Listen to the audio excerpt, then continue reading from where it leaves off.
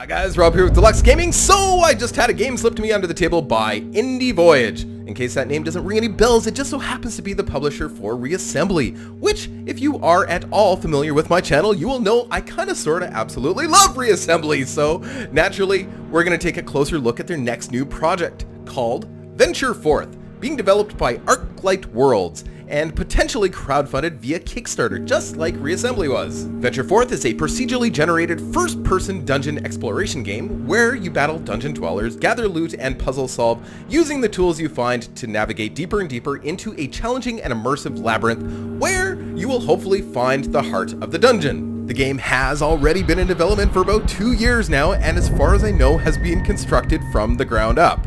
Like from scratch, like C++ as I understand it. I just adore ambitious indie development companies. It's refreshing to see something that doesn't look or feel like everything else in existence. But that being said, this is still an alpha and is incomplete, hence the current Kickstarter campaign. I think they need about $20,000 to complete the campaign and move forward. I think they need to still work on some music, maybe some brush-ups graphically speaking, some content, that kind of thing, and then it will be a complete game. I will leave information and links in the description below if you want to go check out their current Kickstarter campaign, which I think is about 22 days left, I believe, at the time of making this video. Also, I think around the $20 level, you could actually get a copy of Reassembly as well as donate to the project and get a copy of Venture Forth at the same time. So yeah, because it's all Indie Voyage, which is the same publisher of Reassembly too as well. So kind of cool, check them out. And now without further ado, although this is very unlike the games I normally play on my channel, I think we should take a first look at the game itself and the gameplay, so away we go. Okay, let's do this, pressing any key to begin. So this is the newest version. They just sent this to me the other day, actually this morning I believe. I had played around with the last version, not very much, just enough to be dangerous I think. But let's take a look at the controls. So if you press H on the keyboard, it comes up with a full list of what is available at this time. So WASD to move, of course. Actually, left and right mouse button to activate left and right hand, makes sense. Spacebar to jump, E for the equipment menu, very, very important. F for the map. The map feature is really unique and distinct and reminds me of something else, but we'll talk about that in a minute. Q swaps weapon loadouts, left shift for sprint, and actually in the version that they sent to me before this, you had to hold down the left shift to sprint all the time. Now you automatically sprint, and when you hit the left shift, you actually walk normally. So yeah, nice change actually, I like that. Your life bar, the bottom of the screen, it's actually the top left hand of the screen now. It used to be the bottom, and I actually prefer it up in the top. I can see it a little bit better. The enemy's life bar is also on the top of the screen. I think it shows up on this side, on the right side. And WASD, navigate the menu. Oh, in the equipment menu. Well, we'll talk about the equipment menu when we get there, because it's very unique and something I haven't quite seen anything quite like it yet before. But anyway, always we can use H for help. We can Y toggles the graphics quality. So right now we are running in 1920 by 1080, but you already knew that because you are viewing this on YouTube on probably 1080, right? So Alt F4 to exit the game, so kind of the universal exit game feature. Alt Enter to toggle full screen or not. Alt C for the credits. We're not going to do any of that. We are just going to get into it. So let's first off WASD to move around. Pretty straightforward, yes. And of course we are in sprint mode. When I hold down the shift button, we slow down. You know, it's the first thing I usually do when I'm playing Skyrim or something, because I think it defaults so that you have to hold shift to run, but I set it so it automatically I'm running all the time. There's no consequence to it. It's not like there's any stamina.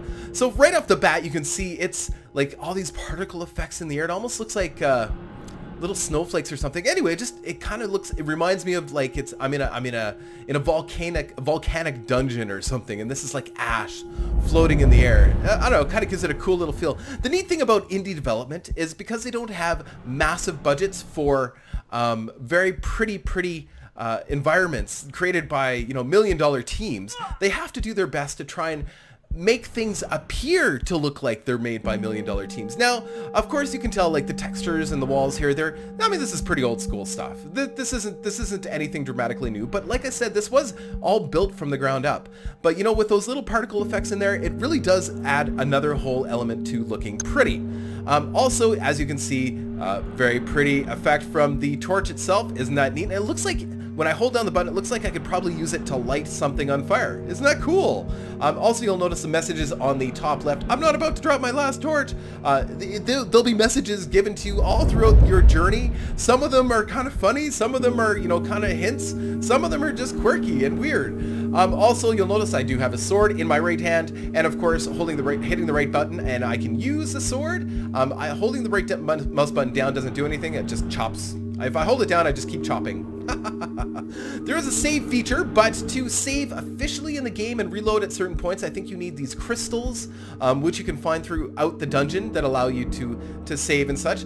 It is kind of an adventure kind of game, but I also think there's a little bit of an RPG thing going on here too. Let's go over the equipment menu. This is really interesting. It took me a minute to kind of figure it out. It's not totally completely intuitive, but it's all there. It all works. Okay, so their loadouts are 1 to 9. I believe you can have up to, no, you can have up to 7 different loadouts. So if I hit the 1 button, of course, it goes to loadout 1, which is actually down on the bottom here too as well. Loadout 2 is of course 2, 3, 4, 5, etc., etc., etc., and it shows the loadouts here. So in the loadout, the top slot is reserved for armorers and stuff like that. So if I want my first slot to be armorless, I can be armorless. So every time, so if I'm in my 2 slot, which is my bow, have my bow going, and stay in my 1 slot, I reserve for moving really quickly, and say the armor I normally have encumbers me, I can actually have a slot that doesn't have armor at all, right? So, and then 2 has my armor, etc., right? So let's go back to the equipment screen. Normally, I would have an armor. Now, most equipment does have different attributes attached to it that are linked to, like, your hit points, defense, running speed, damage, and damage per second, etc. So, and equipment can vary so drastically in the game, and I haven't even played that much, and I've already seen a lot of different variation. I've even seen a little handgun thing. Now, some of the graphics, there's placeholders for the graphics on some of this stuff, but the mechanics are there. Okay, so loadout 2, of course, I have a bow, and then you get to pick what kind of arrows you're going to use. Sometimes you start with different arrows, too. That was another thing. And then, of course, if you don't pick an arrow, it'll automatically equip one for you, and you hold down the left mouse button, and it targets, and then you fire it. And then, of course, you can go pick up your arrows. Look at that. Isn't that cool, eh? And then, of course, because even though we didn't equip arrows right away, it auto-equipped whatever we had available. So that's kind of cool. But yeah, you hold down the left mouse button and it targets, and then you can actually see the arc too, right? So there is some physics here as well. Of course, any game that has physics has a greater appeal for me and probably for most other people. So, and then 3, these are the default loadouts. 1, actually, let's go back to our 1, right? So yeah, we took off our armor for 1. Okay, so really easy to change your loadouts. Now, the next 2 slots are your left and right hand. So for your left hand, in this one, I just happen to have a torch. This looks like this might be placeholder graphics or something. But let's just unequip everything so you can kind of see. So to load up something into my left hand on slot 1, I would hold down the left button on the equipment I want to use. So we've got swords, we've got cave torches, we've got healing potions, we've got a treasure key, we've got a village bow, and we've got a volcanic key. Both of them, the keys open up different types of things, obviously, right? So for example, if I want slot 1, if I want, whenever I hit 1 on the keyboard, to load up something that has a sword, I would left click on what I want on my left hand. So if I wanted a sword in my left hand, I would left click. And say when I have a torch in my right hand, I would right click on the torch and it'll load up in my right hand. Makes sense. And then of course I use them respectively. Left hand for my sword and right hand for my torch. Or right mouse button, left mouse button, right mouse button. Makes sense? Cool. And then of course I can switch around pretty easily. Q will switch out 1 and 2 respectively. So if I hit Q, I go to 2. If I hit Q again, I go back to 1, etc. Back and forth, back and forth. And then of course if I hit 3, I can load out 3 and load out 4. Now you'll notice some placeholder graphics here. So the key is actually a little arrow right now, and the healing salve, which that red thing is, that red ball in 3 is actually healing salve. And if I hold down the right mouse button, actually if you look at our health up at the top here, we are down a little bit of health because we actually dropped from above, and we're gonna drop again. Oh, that hurt, but you can see my health go down there, and I can actually use that health salve, hold it down, and heal up 10% of my health. Pretty cool. And you only have so many uses out of a health salve, right? And I actually prefer to have my sword in my right hand so I can actually clear this. Whoops. What did I do? Sorry, go back to 1. I'm going to clear this, and I'm going to right click on my sword. That way it's in my right hand, and I'm going to put my torch in my left hand. There. It just feels better to be using my sword on my right side because I'm right-handed, I guess. Oh, let's talk about the map. So if you hit F, loads up this awesome three-dimensional map. It reminds me of, now it looks nothing like it, but it does remind me of the Daggerfall map, the original Daggerfall, like the original Daggerfall from like what, I don't know how many years ago that is now, where, and it of course fills in as you go. You can actually see it on the right side as well, so you have an auto map as you're traveling. But as you go, of course, it fills in this auto map too as well. So kind of neat. So you can see we just passed from the steps. Oh, there was another direction. Oh, I could have gone the other way. I didn't know that. Hold on. I haven't gone the other way before. I didn't even know you could go the other way. Is there a secret door there? Oh, crazy. Sorry, guys. I've never seen this side. So, interesting. There is this, like, you can see it. You can see through it. Crazy. So yes, there is secret doors and illusionary walls and illusionary things in the game, and you need to have this wandy thing to reveal them. So I actually cannot go through that and actually go to the other side until I get this little wandy, this thing that removes illusions. So cool. The map, I actually never saw that part before. Cool. So now normally these would be procedurally built dungeons, I believe. From what I've been told, this is all going to be procedurally built, so every time you come into the game it's going to be brand new and everything's going to be totally different. So here, this is 3 steps forward and 2 steps back. That was a little message it gave me. So this is like a little circular staircase. If we go to the map, you can actually kind of see it. Ah, yes, see the question marks? That's saying it's going down, but it doesn't know exactly what it's going to look like. Now we can actually go down these steps. It would take forever just to keep going down these steps. Or these little lines in the air, they symbolize a vent, and the vent is going upwards, so we can actually ride the vent all the way down, and we can actually look at our, yeah, so we can't quite see around us, I guess. It doesn't expose everything on the map. Like, we're only exposing what we can see in front of us on the map. But anyway, that was a fast way to get down. Kind of cool. So it's, you know, it's almost like little puzzles as you go along too as well. Now, we're about to face our first encounter. Not every battle is necessarily a battle that you want to fight, because there are some bad guys that are situated in places that are going to be really difficult, or they're just going to be too tough, or whatever. Maybe you're just not nimble like me and you're not able to fight a good battle. You can actually find ways around guys, or you can cause them to do funny things like, in this case, now these guys, I believe the graphics for a lot of these creatures are just placeholders as well. No, they have bows. But I playing this a couple times, I've actually caused them to run themselves right off the side and kill themselves by falling, which is kind of cool. But as long as I keep moving, they're not gonna hit. There goes one. So I haven't actually raised my sword or my bow yet to them, and I can actually cause them to fall to their doom. The downside is I think they're when creatures die, they leave behind stuff, and stuff is really important in this game, of course. This guy, let's see if we can jump over and battle him to the death. Now the graphics for these creatures are placeholders as far as oh, he fell. Bye. There is that's part of the reason why they need funding in Kickstarter, is to develop some more graphics for the bad guys. Oh, look what I just got. I just got the Staff of Radiance. Now, if I remember correctly, Staff of Radiance, capable of emitting light powerful enough to dispel even the most tangible illusions.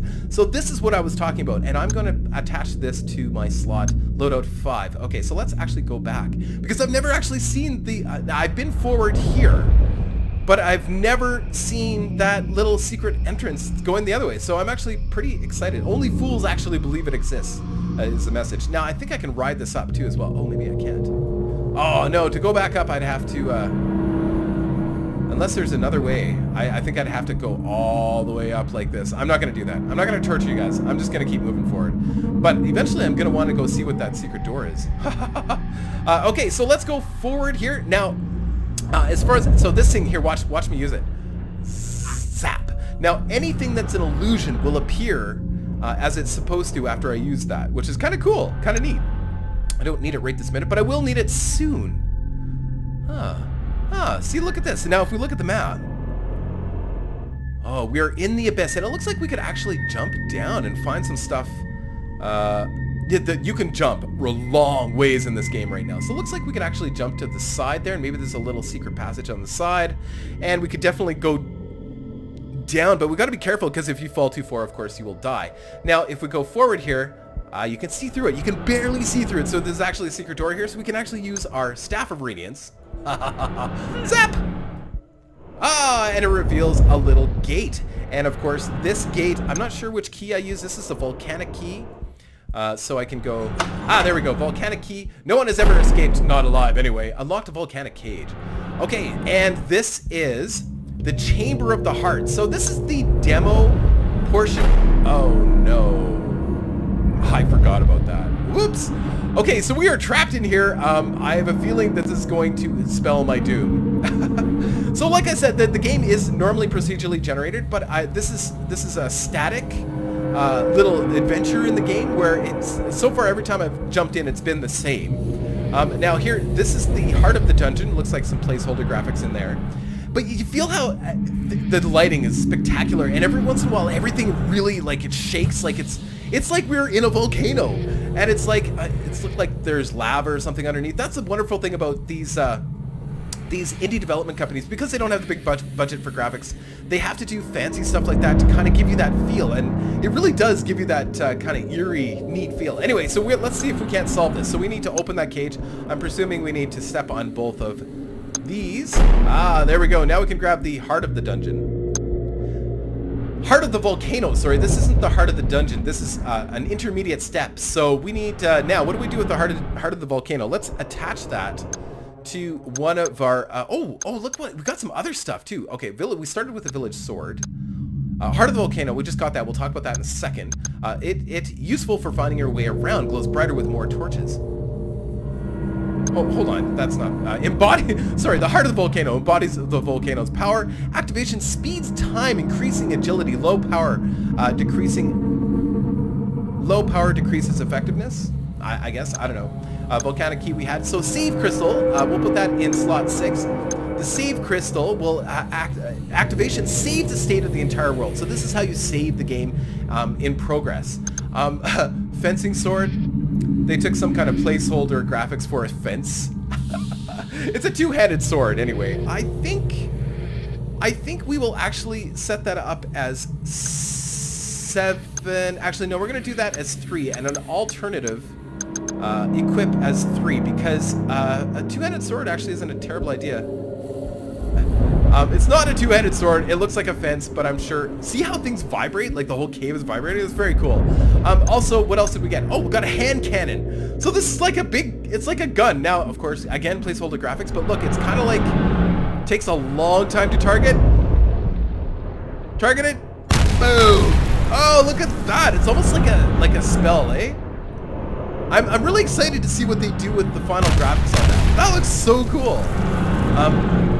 Unfortunately, it's just an arrow. I'm assuming it's going to be like a blunderbuss or something, like a big handgun.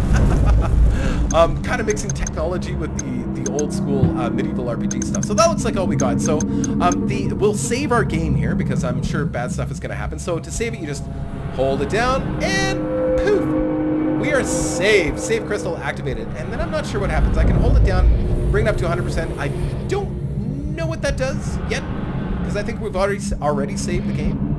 So, I don't know, but I'd leave it at 100%. Perfect. We're going to put back our regular sword and shield. Actually, no, before we do that, let's get our equipped. Let's get the Heart of the Volcano equipped. We're going to put that on 7. We're going to attach some armor to that loadout. We're also going to attach the regular sword. No, we can't. Oh, yeah, sword and... there we go. So this is... Oh, I put it on the wrong hand, so I want the Heart of the Volcano on the left hand, sword on the right hand. Is that right? Yeah, there we go. So now, the Heart of the Volcano, what that does is when I activate it, watch this. Boom! Look at how quick I move. Pretty cool, eh? So right now, what I'm trying to do is, of course, lift this grate up, I think, to get at that button underneath. Whoa! Whoa, what happened? What's going on? Something just attacked me. Must have attacked me through a wall. Alpha bad guys, or maybe there's an illusion there. I bet you that's what happened. Okay, so let's. Oh shoot, we no longer have our healing salve loaded up. So let's put that under 3. Let's healing salve and torch, or healing salve and sword. Actually, yeah, sword on the right hand. Gotta remember to do that. Sword on the right hand, healing salve on the left.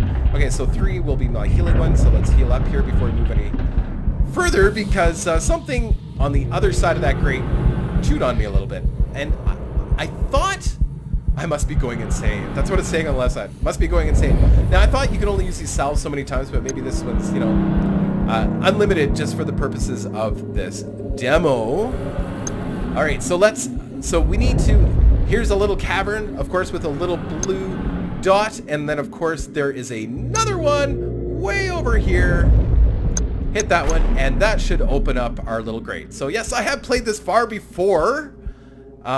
So that little cage, it lifted up, and now there's another little blue button there. But I suspect also that there is something behind that, so we're gonna use our little dispelling wand. Aha!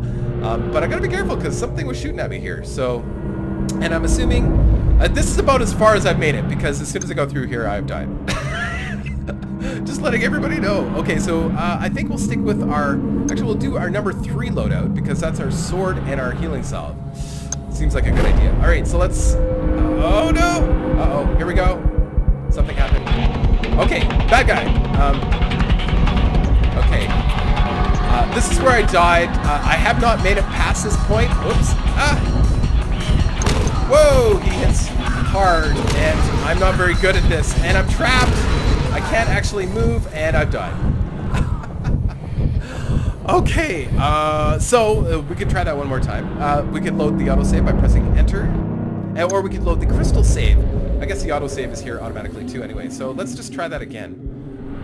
Plan of attack, I think we need to, I don't know, maybe keep our distance and use the bow? We could try that. I don't know if we can, but we can try it. Let's go! Uh-oh. I think he's coming at me from the same room. I think I just have to yeah, so everything's kind of distorted. Look at that. It looks like he's bending reality. Uh-oh, that's not good. Oh, yeah, that's not gonna work. I'm not even sure how much damage this guy's supposed to take. And, I apparently really suck here. Crap! Ah! Okay. Maybe I shouldn't be going after this guy yet, but there's really nowhere else to go. Let's just try that one more time. And then if this doesn't work, we will try maybe going through that other door at the beginning, because, yikes, this isn't going well. Okay, let's try one more time. It seems like he comes on me, he's at me too quick, and I really don't have a chance to act here. I should have the healing salve in my left hand, but, okay. Thanks, okay, it seems like I can't run either. Oh, maybe I need to grab that key, and then keep going. I never thought of that. Ah! There we go. Oh, we're avoiding the fight. Avoid the fight. He's shooting at me. That's not good. That's the answer, guys. We need to avoid the fight. Uh-oh. Ah! I should have that... okay. I think I know what I need to do now. I think I know what I need to do. I think I just need to run from this guy. So we're going to use the heart of the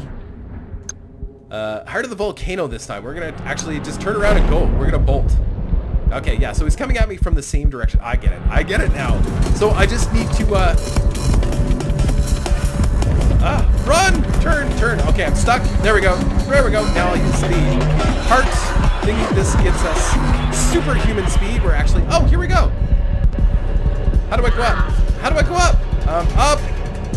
I don't know. How do I go up? 1 second.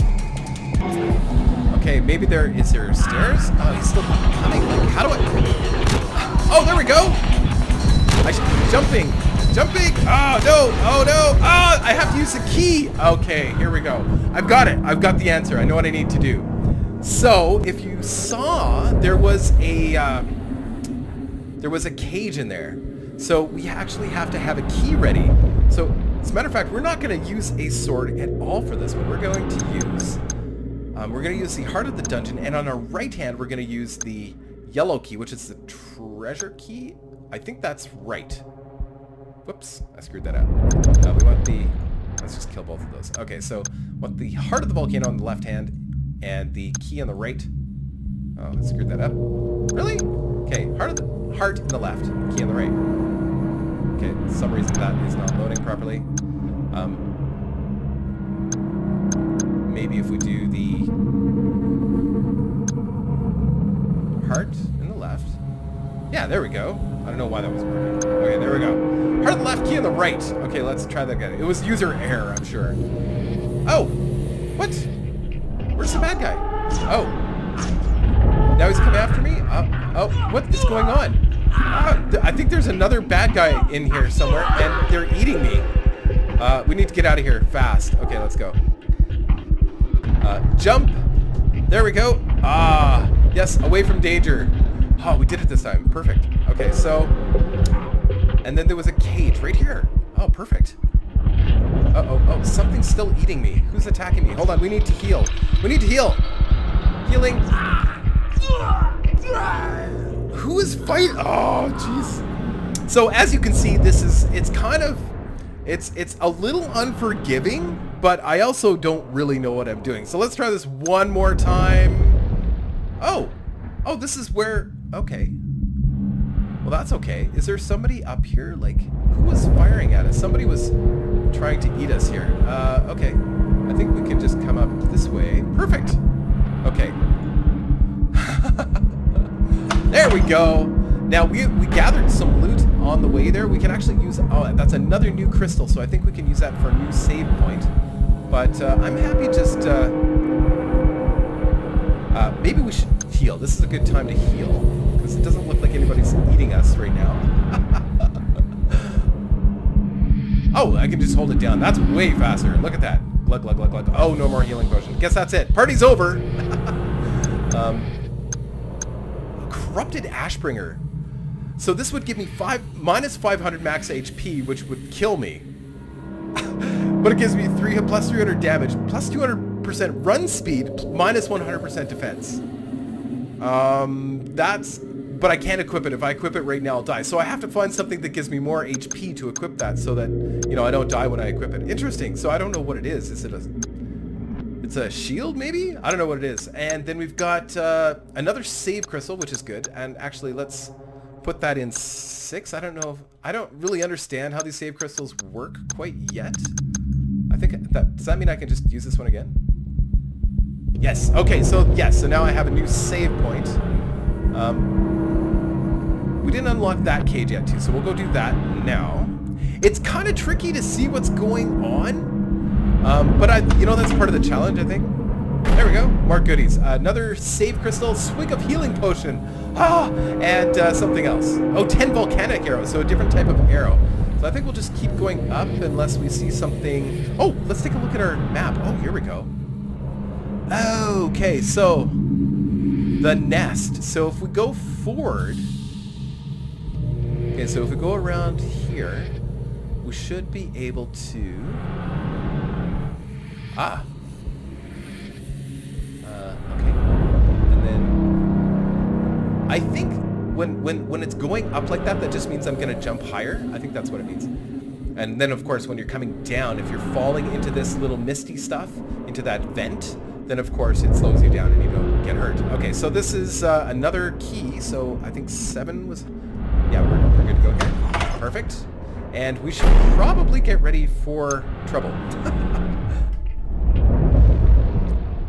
Okay, I think we're good to go. Let's check out the nest. Is it ever dark? Whoa, there's bad guys in here. Okay, so they're probably using bows because I don't see anything, but it's so dark. Dang it.